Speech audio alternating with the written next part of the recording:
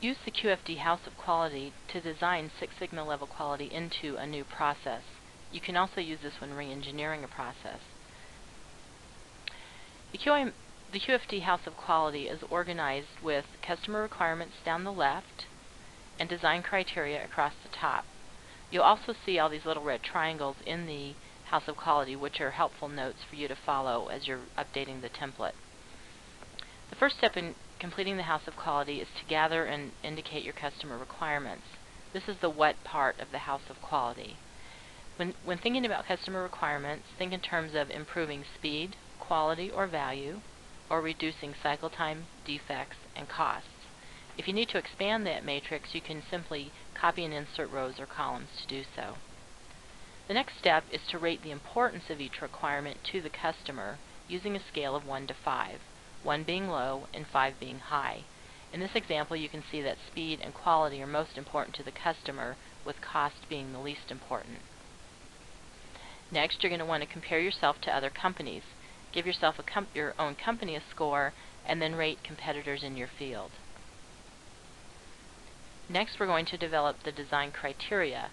This indicates the how part of how we're meeting those customer requirements. In the example of the automobile industry, you might have a customer requirement of, I want a high miles per gallon, and your design criteria might have something to do with the weight of your vehicle. Or you might have a customer requirement of safety, and that might have a design criteria related to airbags. So again, across the top, list your design criteria that are going to help you meet those customer requirements.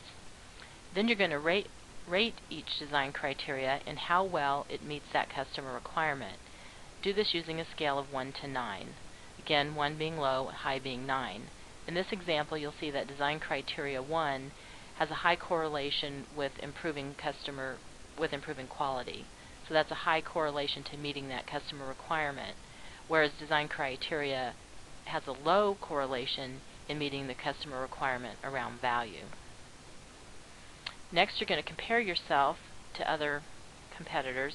This is in relation to the design criteria.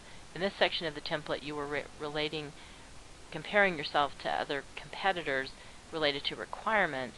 Here you're doing it related to design criteria. So again, score yourself and competitors, and then you'll set targets for improvement. The final aspect of the House of Quality is an absolute importance score for each set of design criteria. To calculate this number, you'll take the sum of the importance of an item to the customer, multiply that to how well that specific design criteria met that requirement, do that for each requirement, and add them together.